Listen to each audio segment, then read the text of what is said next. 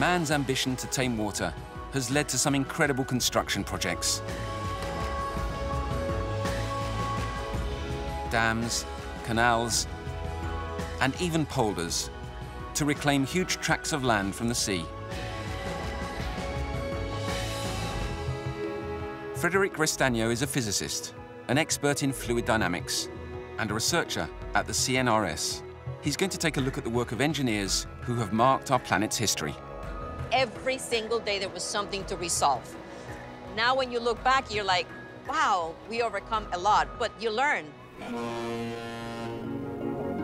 These visionaries tackled immense projects to protect themselves from the often devastating effects of water. Everything had to be invented. Nowhere in the world had a structure like this ever been built. And also to harness its tremendous power. Our scientific investigation will help understand how these extraordinary technical challenges have redrawn the landscapes of the planet. It's the story of tenacious engineers who in just a few centuries became the masters of water.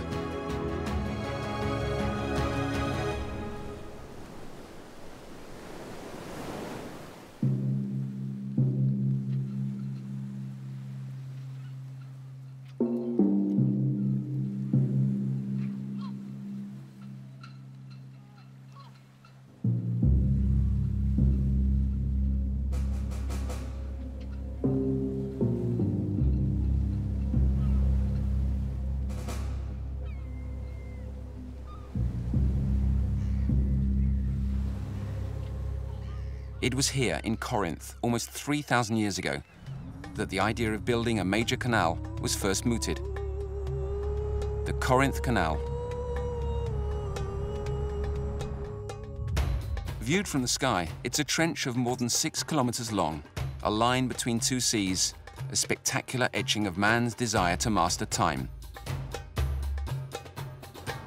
It's a godsend for the 11,000 boats that use the Corinth Canal each year. This rocky corridor, dug into the narrow strip of land known as an isthmus, avoids a 400-kilometer detour around the Peloponnese. After the failure of projects dating back to Greek and Roman antiquity, the idea of the Corinth Canal fell by the wayside for almost 2,000 years. But the development of shipping traffic and world trade in the 19th century reawakened the ambitions of the Greek people. The government decided that he wanted Greece to develop. The opening of the Suez Canal in 1869 was another ringing bell for Greece to move forward. And well, the works began in 1882 after quite an ordeal with studies, financial issues. How much earth and rock would need to be dug out to produce a trench like this between the Peloponnese and Greece? That's more than 12 million cubic meters of earth that has been excavated here. And we're talking more than 2,000 workers that were involved in the project. Also, dynamite and nitroglycerin was one of the first projects of construction, like the canal, that has been used here. But nitroglycerin is really dangerous. It is, but they've tried it. So you can see the results. The Maritime Canal was completed in just 10 years. The Corinth Canal's simple construction is called a sea-level canal, meaning that it's hewn out at the level of the two seas it connects, which feed it constantly with salt water. The technical challenge becomes much greater when fluvial channels have to be bored over long distances. Rivers and watercourses must be diverted to supply these artificial channels with fresh water and force them through the landscape. How to guide a ship up a significant gradient? In the 16th century, an invention came along that revolutionized the science of canals: the lock.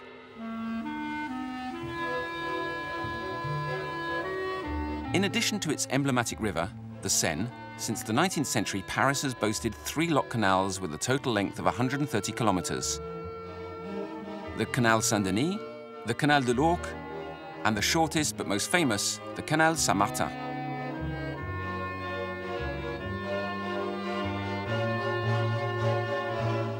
Its 9 locks allow boats to travel in both directions and negotiate an elevation of almost 26 meters between the artificial watercourse and the river. The waterfall at each of these locks is something like 3 meters, or 1 story. Each lock acts like a boat lift. When a boat takes a reach and enters the lock chamber, a set of mitre gates form an angle pointing upstream, so that the water tends to close the gates and divert the pressure onto the banks. Once closed, the lock is then emptied downstream to the lower level, thanks to a paddle, a small sliding hatch on the gate of the lock that acts as a valve. Its role is to fill or empty the lock to balance the water level, and therefore the pressure on each side of the gate to facilitate opening.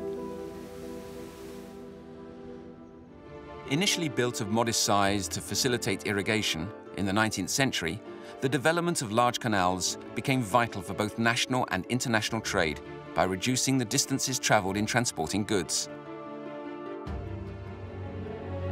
Huge projects began to see the light of day, such as the Suez Canal and the Panama Canal.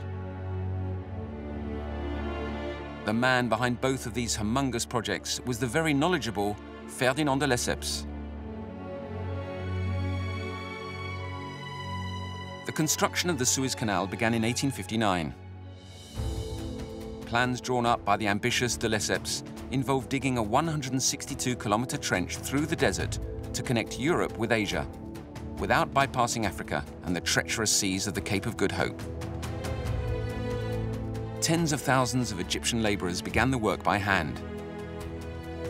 Excavators and pickaxes were replaced a few years later by dredging machines. Such inventions, resulting from the advent of steam, significantly reduced the need for manpower.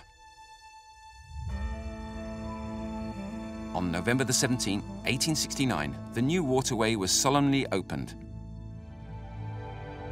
The channel was admired by the whole world. For its creator, the canal's completion was a crowning glory. Ferdinand de Lesseps achieved a level of glory which is unimaginable today.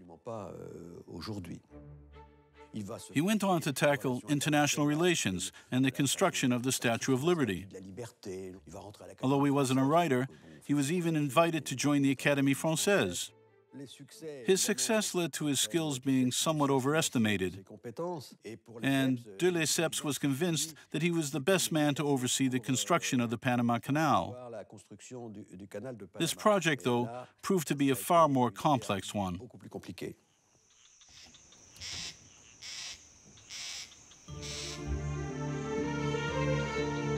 Frédéric Restagneux went to Panama to trace the nightmarish story of the construction of this canal.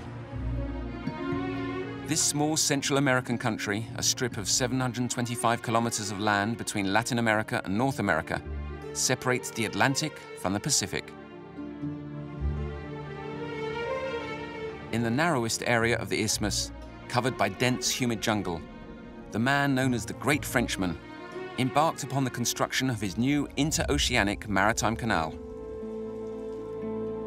But the diplomat, blinded by glory, underestimated the climatic, geological, and economic hurdles that would have to be overcome. And despite the reluctance of certain advisors, work began in 1882. As well as discovering a dense tropical forest flooded by torrential rains, workers faced another major difficulty. A mountainous area, the Culebra, which rises to 95 meters above sea level. They had the geography figured out, but not the geology. They thought they could carve their way through the mountain, a little like the Corinth Canal. This turned out to be very crumbly rock, and digging it triggered landslides. And those landslides, facilitated by the heavy rains, destroyed all the sites. So they kept having to start again. It really was a Sisyphean task. Before long, the workers were suffering from unfamiliar diseases. The truth was that the area was infested with mosquitoes, carrying yellow fever and malaria. Death was cutting them down one by one under the helpless gaze of the doctors. Back then, physicians simply didn't have the scientific knowledge to fight these diseases. Un ejemplo, se pensaba que As an example, they thought that putting a basin of water at the foot of the bed prevented ants from climbing up to the patient. What actually happened was that the mosquitoes were laying their eggs in the water. So hospitals were propagating the diseases they were trying to fight. Tens of thousands of workers died. It was a major factor in Ferdinand de Lesseps' downfall.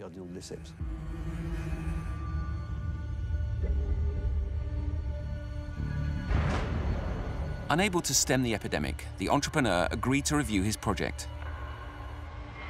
Backed by Gustave Eiffel, he adopted the solution of a canal with locks, better suited to the landscape of the region.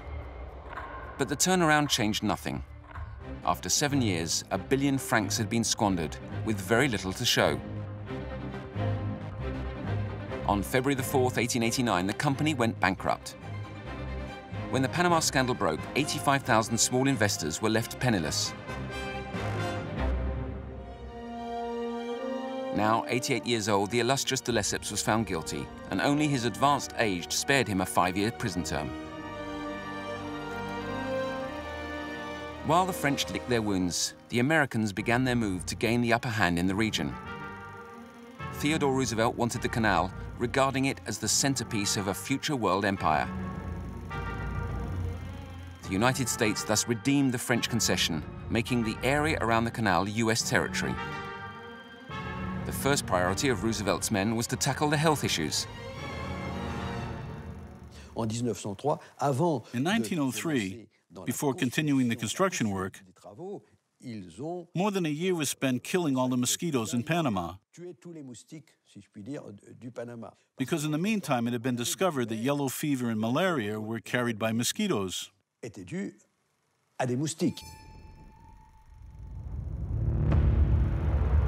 The US president then entrusted his army with the mission of finishing one of the largest engineering projects of all time. Confronted with the same geological difficulties as their predecessors, the Americans took up the aborted French idea of building a canal with locks. To supply them with water, they created a dam on the Rio Chagres, flooding a good part of the area and producing a huge artificial lake, Lake Gatun. Located 26 meters above sea level, it allowed the isthmus to be crossed without having to excavate the mountain. Access was by 2 sets of locks, each of a size to match the scale of the project, boasting 25-meter high gates and 320-meter long locks. To stabilize the ships during the passage, an innovative system of locomotives acted as tugs.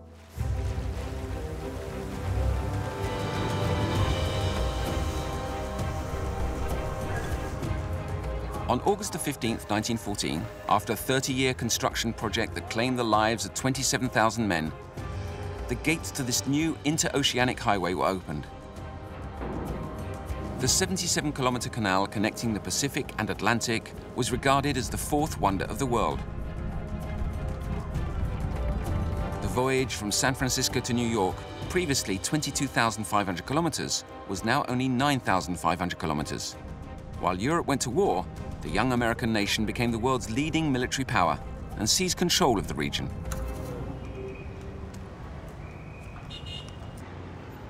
More than 100 years after the first ship sailed along the canal, Panama entered a new era.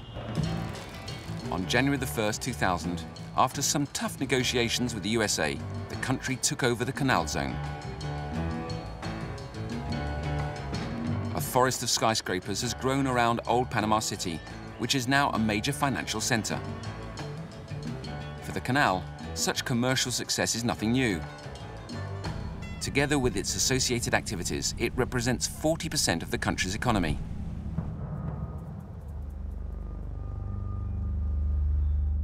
Now the sole masters in charge, the Panamanians recently carried out some major works to provide cargo ships with a brand new canal with locks.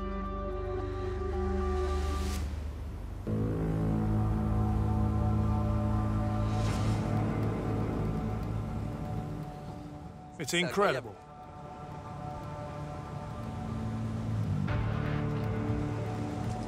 Hello!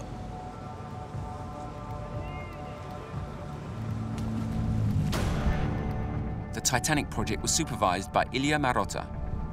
This Panamanian engineer has dedicated 9 years of her life to the canal. We needed new locks because shipping industry was getting bigger. The vessels were getting bigger and bigger and bigger, and we were maxed out.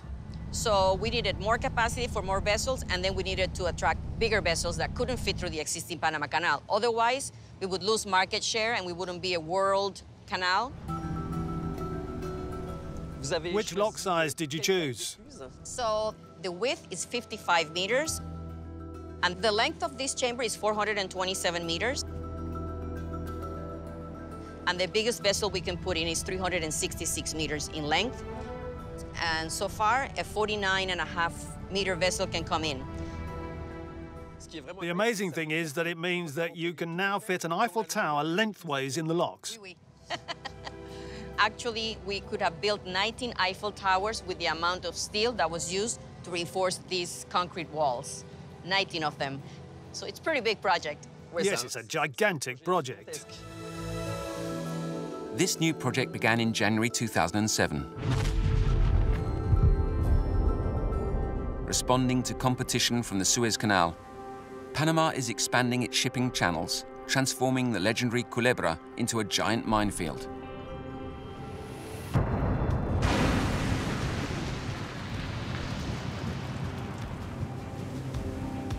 The biggest challenge, though, lay in the construction of a third set of locks to accommodate even larger ships. The new reinforced concrete chambers have 16 sliding gates, each over 57 meters high.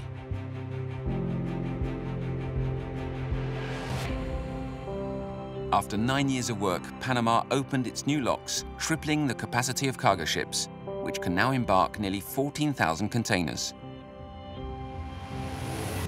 What did you include in the specifications when you decided to build the new locks? In the old locks, we have locomotives,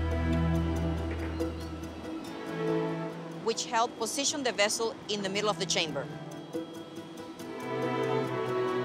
Here, we did not use locomotives. Why? Because it was too expensive. The walls would have to be heavier to sustain the weight of the locomotives. More equipment, more people. Also, the locomotives and the cables would have to be too big for these type vessels. Other than that, the gates, they're very different. The engineers decided on an innovation, replacing mitre gates with sliding ones. The gates range from 2,400 tons to 4,200 tons. But only 15% of the weight is what gets moved with the motors. 85% of it is floating, because each gate has a floating compartment that allows the gate to be like a ship. So it's not that heavy to move it. Basically, you can't mess with Archimedes' principle. Yes. The last challenge of this project was to preserve the water of Lake Gatun, which supplies the canal and its locks. Each giant container vessel passing through drives no less than 197 million litres of water to the ocean, gradually emptying this indispensable reserve of fresh water. Yes, water is key for the Panama Canal because it's also the lake where most of our population drinks water from in the main cities. So we have to protect water, save water. So we decided to implement the water-saving basins. What they do is all is gravity-fed. With different elevations of water, we're able to recycle 60% of the water per chamber. And overall, these locks use 7% less water than the existing locks. So it's just a recycling system. Was becoming one of the great leaders of the Panama Canal a childhood dream? This is a dream job for any engineer. It's, this project like this doesn't get built every day, and it's very unique. The locks, the gates, everything, the physical systems, every single day there was something to resolve. Now when you look back, you're like, wow, we overcome a lot, but you learn. That's the beauty. So it was more good than bad. This technical prowess is also a financial success for the Canal Authority. Every cargo ship passing through pays a colossal sum, between $500,000 and $1 million.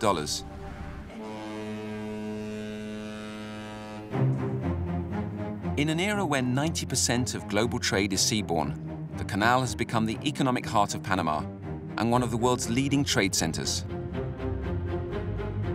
But the country is already considering a fourth set of even larger locks to accommodate cargo ships over 400 meters long. The idea was prompted by China's plan to open a canal in Nicaragua, allowing through cargo ships carrying 25,000 containers, and in anticipation of the Arctic routes opening up as a result of climate change.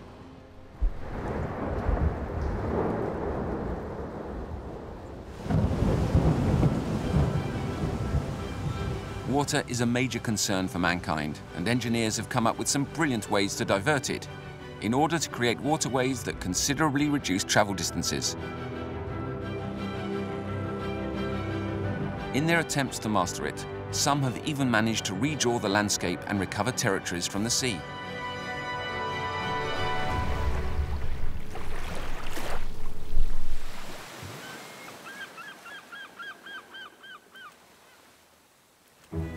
The Venetians put some bold strategies into practice when they built a city that should never have existed.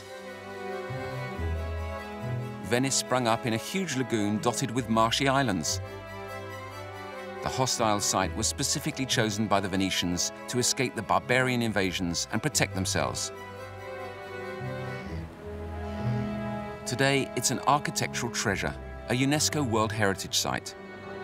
With its countless canals and palaces, Venice is testimony to mankind's genius for mastering water. When the first inhabitants arrived here, they learned a specific technique to build houses on this unstable ground, on a very muddy ground. First of all, with the technique of bonification and wooden pole, they created a basis. And below that surface, we have millions of poles that have been put to make a stable ground. In St. Mark's Square, there are possibly 200, 300,000 poles. And when you are walking through Venice, possibly you are walking on top of the largest forest, fossil forest in Italy. It's a very nice example of the way in which Venice mastered the waters for centuries. Masters maybe, but still subject to the rhythm of the water. Acqua alta conditioning very much life for Venetians. And when it happens, everyone is obliged to go into the passerelle. Also for people living in the houses, it's very unsafe to live on the ground floor, and it's better to stay on the upper floor. The acqua alta is caused by many factors, making it very difficult to predict. In Venice, tidal phenomena account for only 20 to 30% of the acqua alta. During the highest tides, the water rises a maximum of 50 centimeters.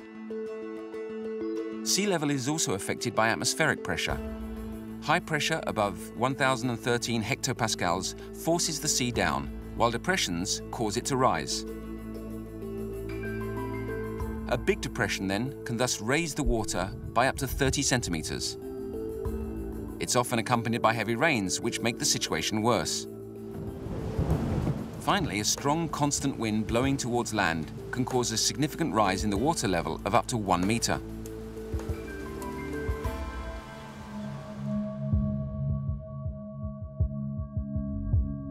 More and more frequently, the Venetian Republic is coming under threat from the Adriatic Sea.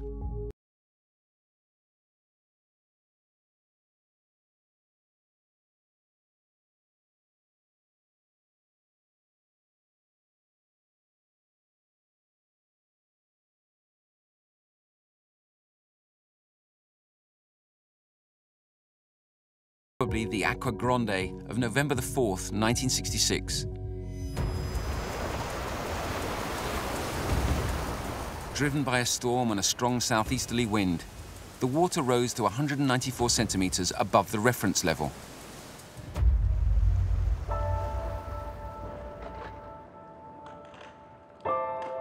"5,000 Venetians lost their homes. Concern that Venice might be swallowed up entirely spread across the world.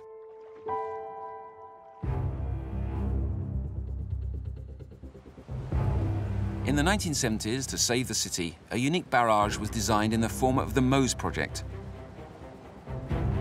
After 15 years of massive construction works, this ingenious system of floating gates attached to the bottom of the lagoon is entering its final phase.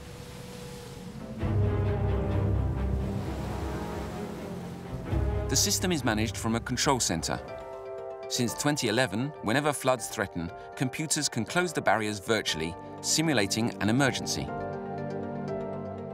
On these screens, we see the information that the operator will consult when deciding whether or not to operate the gates.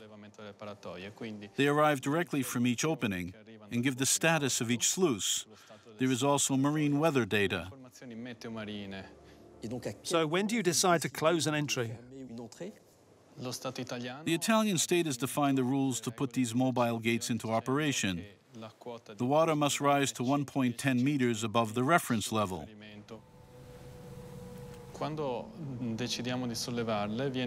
When we decide to lift the gates, air is injected. They pivot around the hinges to a position of 45 degrees, the operational angle. To lower them, we inject water instead of air, and then they sink, returning to a horizontal position on the bottom. Why not tilt the gates at 90 degrees? We don't place them vertically, because at 90 degrees it would be very difficult to get them back in position on the bottom. From 45 degrees, gates can reposition themselves naturally thanks to the force of gravity. It's really clever. It takes 30 minutes to fill the 78 valves with air, and another 30 minutes to bring the gates to operational level. The movable barrier is designed to hold back up to 3 meters of rising water. Was global warming taken into account in the MOSE project? Yes. The MOSE system is one of the first that the Italian state has carried out taking this problem into account. A hypothetical rise in sea levels of up to 60 centimeters in 100 years has been factored in. A high price has been paid by the Italians for this bold technology. An estimated 5.5 billion euros, not counting cases of corruption.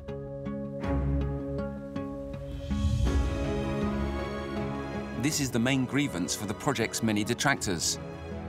They complain that the system does nothing to ease the main threat to the city, with Venice subsiding by several millimeters every year.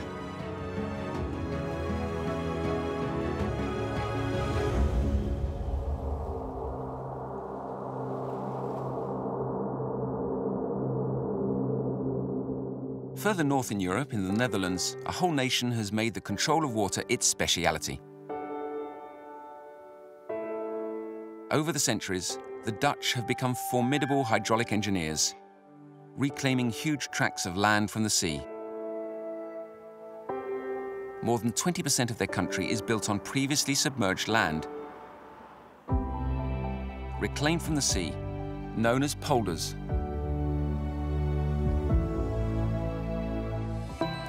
Several centuries ago, in order to create polders, the Dutch first surrounded the area they wanted to build on, isolating the marshes to be drained. Then they planted reeds to absorb the water. But this technique proved to be insufficient. They went on to cover the area with canals to drain away the water. The Dutch then built windmills with a screw to pump the water away, discharging it into a channel upstream towards the rivers or the sea.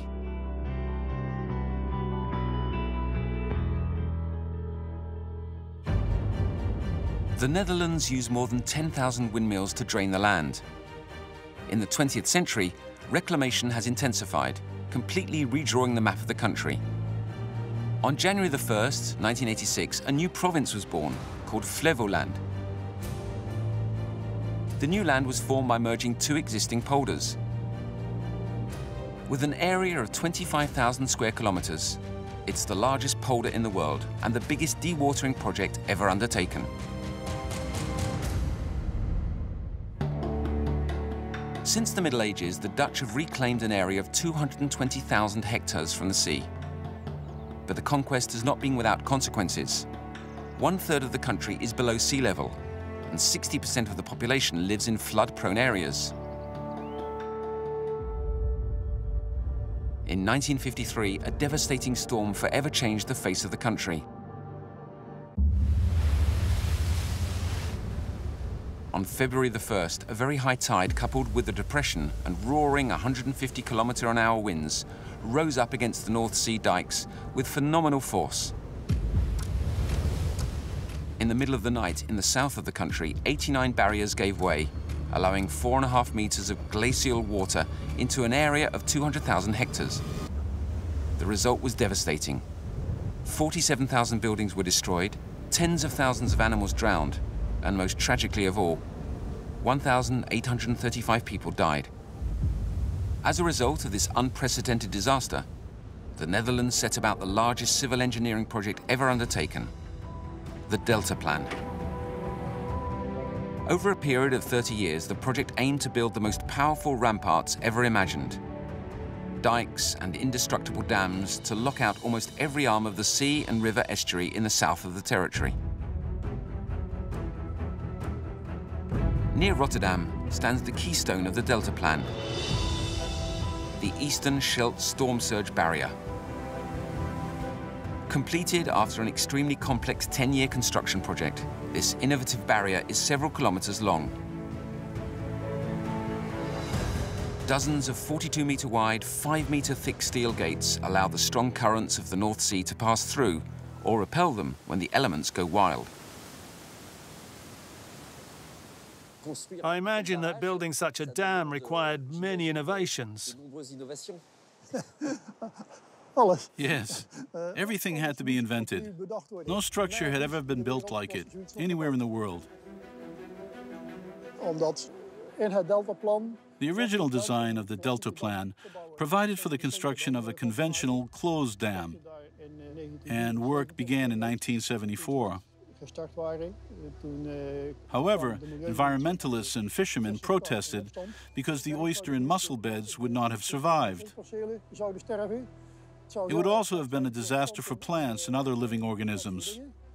So they stopped the procedure and the government decided to build an open dam instead. The engineers had to invent a completely new type of barrier, able to support a flow of 2 cubic meters of water per second. Affixed to the seabed are 65 enormous concrete pillars, each weighing 18,000 tons. Between them are sliding steel gates moved into position from the control room as soon as the water reaches 3 meters above the reference level. It takes 75 minutes to complete this North Sea inlet. With this Delta Plan, the Netherlands has become one of the safest coastal territories in the world, thanks to its innumerable dikes and, more recently, its mobile water defences. Over the centuries, the Dutch have become specialists in mastering water. The expertise of their 2,500 companies and laboratories working on the issue is recognised worldwide. In Delft, Frédéric Restagneux, an expert in fluid mechanics, visited one of the most important hydraulic research centres in the country to find out about the work being carried out by his Dutch colleagues in their quest to develop increasingly effective coastal protection systems.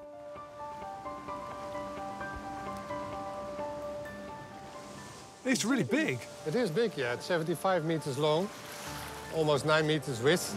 In this kind of wave basins, we do research on dikes, ports, storm surge barrier, like a project in Venice, the Mose project. Storm surge barriers have been tested in this facility. What's special about this basin? Yeah, this is the Atlantic basin where we can generate not only waves, but also a current. So we have waves from that side, but we can have currents also from that side. And that is important if you have, for instance, material that is being steered up by the waves and transported by the currents. All the experiments here deal with an unpredictable element, water. In order to simulate its behavior and collect accurate data, each pool is equipped with one or more wave generators. The waves here don't have a very regular form. No, like in reality, not each wave is the same. So when you look to a storm, you have higher waves and you have lower waves. You have longer waves and you have shorter waves.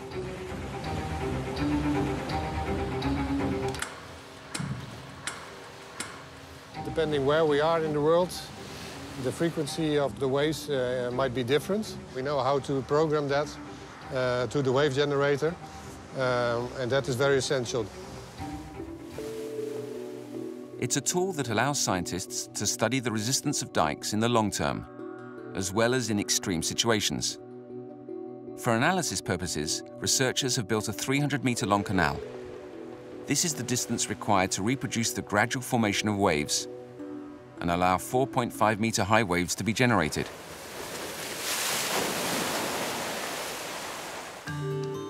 Giant basins are also essential for large-scale study of how to protect increasingly threatened coastlines. Has global warming increased demand? Of course, so it is one of the aspects that we deal with in each project. We need to construct dikes that we can easily adapt if the sea level rise will be more than what we expect now. But if your expectations is wrong and it's not 1 meter but it's 2 meter or 3 meter, then you still should be able to adapt the structure to a different sea level rise. Here in Holland, such tests must be particularly important. Yes, in the Netherlands, it's very important that we have facilities like this to investigate. If we make an error, the consequences are much larger in the Netherlands than in other countries. The increased risks led the Dutch government to launch a new Delta plan in 2015 to strengthen and heighten many of the country's surge barriers.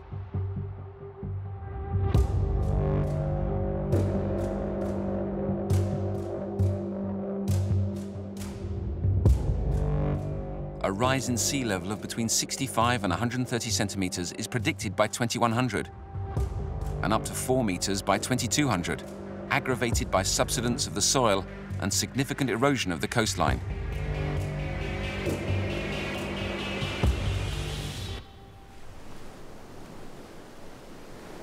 In order to limit greenhouse gas emissions, engineers increasingly harnessed the tremendous power of water.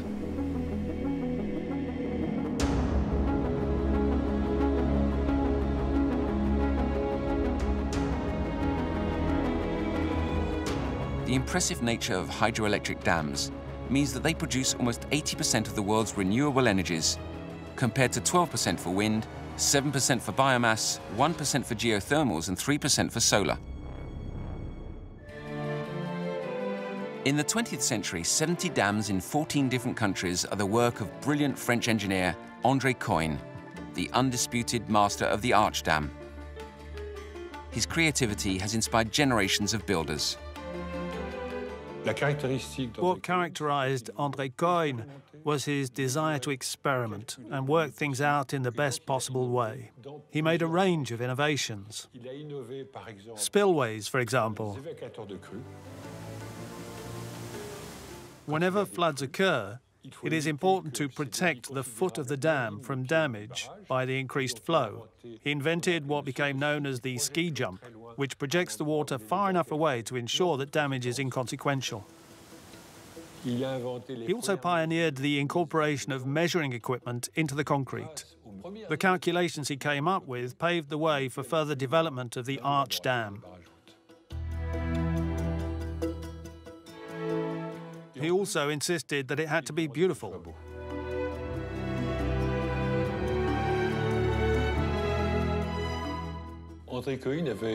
It was André Coin's philosophy that nature must prevail. We do not impose on nature, we take a rather immodest step of barring a river, and we need to understand it. He was of the view that some kind of empathy must exist with the rock, the river, the concrete, and the earth. Putting oneself in nature's shoes is not being arrogant. On the contrary, it's a way of submitting to it completely. While Coin became famous for arch faults, often built in steep areas, there are other types of dams built in rivers, such as the gravity dam. All share a common feature. To build them, engineers must interrupt the natural watercourse. To build such a structure, it's first necessary to drain the area chosen for construction. The watercourse must thus be diverted into the banks through a temporary channel, or in more rugged regions, through huge diversion tunnels. The excavated rocks are then used to build cofferdams, dikes, and temporary barriers that help drain the area. Once the watercourse bed is dry, excavation can begin. The solidity of the support is ensured through intensive studies, and high-strength concrete is used on any ground deemed unfit for the foundations. Once the site is finished, the cofferdams are dismantled to put the dam in water and create its vast reservoir. The quality of the rock is essential in building a dam. The moment when a dam is first put in water is one that no engineer, not even André Coin, experiences with serenity. Of all the edifices built by man, said Coin, dams are potentially the deadliest. His words were prophetic. In 1954, André Coin completed the Malpasset Arch Dam in the south of France. The reservoir allowed the farms around Fréjus to be irrigated. It was built in the Réran Valley, a watercourse that runs dry in summer and floods in winter. The wait went on for several years until the water filled it completely, 1955, 56, 57. And there were no checks. There was nobody on the spot. Since there is no electric plant, the construction was there purely to collect water, there was no monitoring, and warning signs went unheeded. Noises, water dripping in some places. On the left bank, the water had infiltrated the rock, which caused cracks and faults. Then on December 2nd, 1959, the dam burst.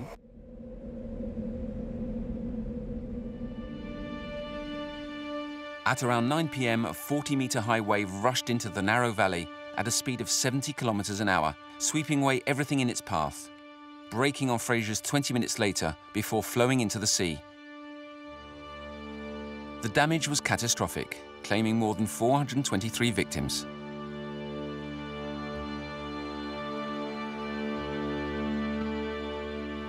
France was in shock. André Coin took full responsibility for the tragedy.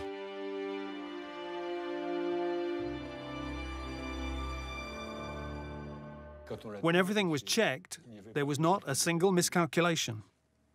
In fact, the arch was well designed. It wasn't a design fault, it was a geological fault.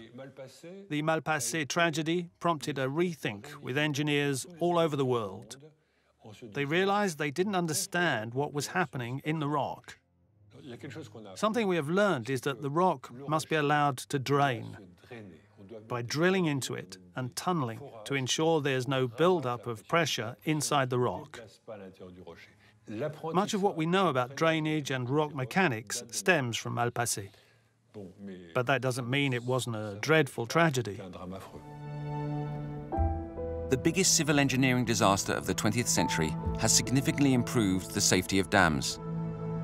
All are now equipped with drainage systems.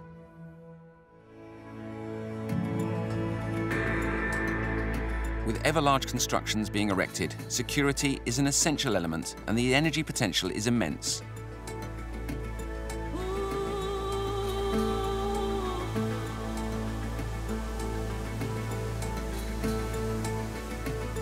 Water is an asset widely exploited in South America, particularly in Paraguay, which is one of the few countries in the world that is 100% hydroelectric. Frédéric Restaño went to this small state sandwiched between Argentina, Bolivia, and Brazil. Although landlocked, the country is crossed by one of the largest rivers in Latin America, the Paraná River, which forms a natural border between Brazil and Paraguay. Driven by several waterfalls, such as Saltos del Monde, it drains an immense volume of water with unparalleled power.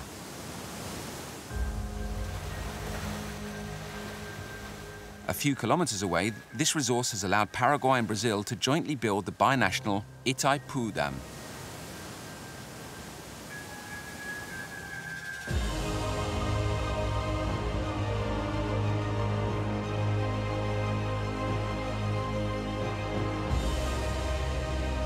It's the most powerful hydroelectric plant in the world and one of the largest dams on Earth.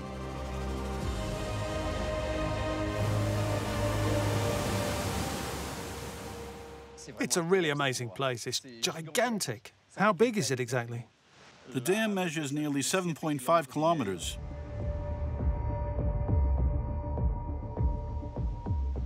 Its total height is 225 meters. 225 meters. Above sea level, exactly. How high is the waterfall? It falls 120 meters. Water hits each turbine, producing 700 megawatts. So each turbine is roughly the same power as a nuclear reactor.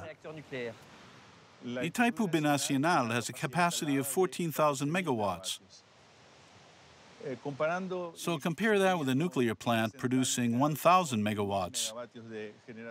That's the equivalent of 14 nuclear power plants. It's really amazing. This monster supplies almost 90% of the electricity consumed in Paraguay and 50% of its Brazilian neighbours' electrical power, thanks to an architecture and location that was thoroughly studied by engineers. What kind of dam is the Itaipu Dam? It's a gravity dam built on very solid basaltic rock, the same as can be found along the river. It was built on the Parana River Canyon. The site of the Itaipu power station was chosen by engineers because this was where it was possible to extract the most electrical energy from the flow of water into the power plant. They have achieved the best possible rate of productivity. So it's a combination of water flow and geology that makes this the optimum location? Yes. Completed in 1991, the structure forms a gigantic 1,350 square kilometre reservoir. But the sacrifices demanded by this incredible dam are commensurate with its height. To create the lake, the authorities had to displace 10,000 families and drown the rainforests beneath 100 meters of water.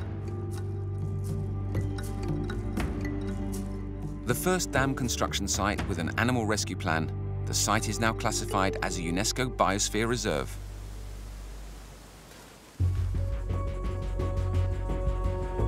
The plant and dam stand on exceptionally strong foundations capable of holding back 29 million cubic meters of water.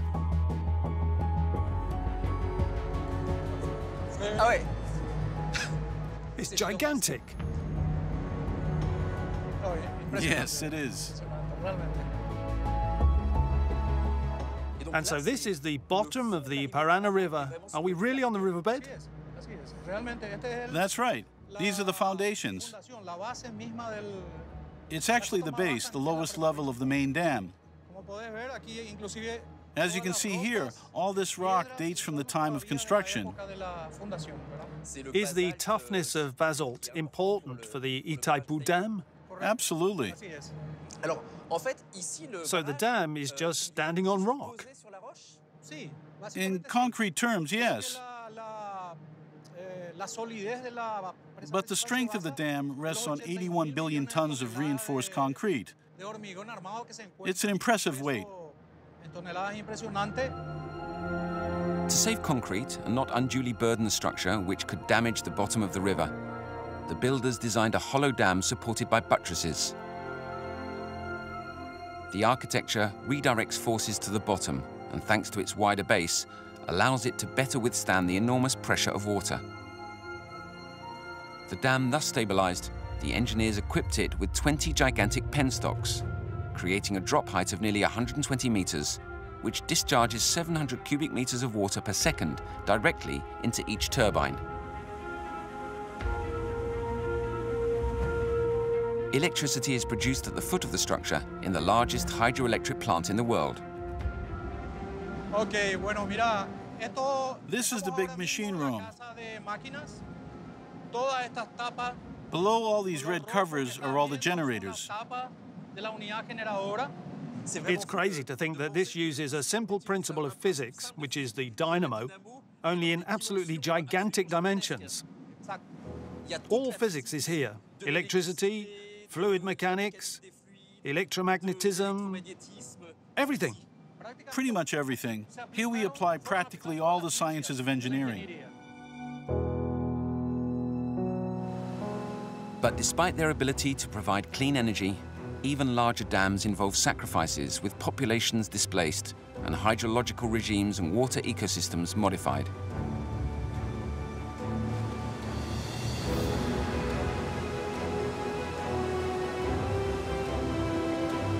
Any cost that building this dam might have had on the environment, I can assure you, are outweighed by the benefits, starting by the huge amount of energy produced, which is clean.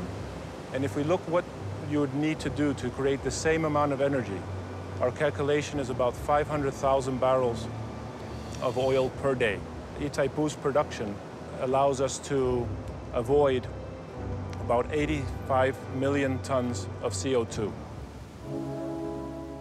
Controlling water is, first of all, about using it in the best way possible. But it's also about really understanding the water cycle, treating it as well as possible, and not spoiling it at any time.